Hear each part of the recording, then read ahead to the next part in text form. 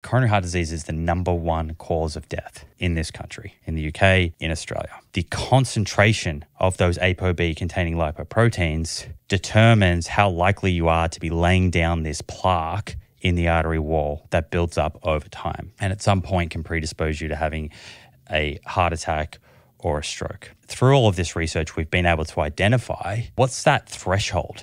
Where does it become a problem where you're actually accumulating plaque in the artery? I want to go to bed every night knowing that the concentration of those particles is below that threshold. And at the same time, I don't want to be insulin resistant. I don't want high blood pressure. These are all other risk factors. And often people point to them and say, well, if you don't have insulin resistance, it doesn't matter. What we need to understand is that the injurious component and what starts this process is the concentration of ApoB containing lipoproteins, of which LDL is the most abundant.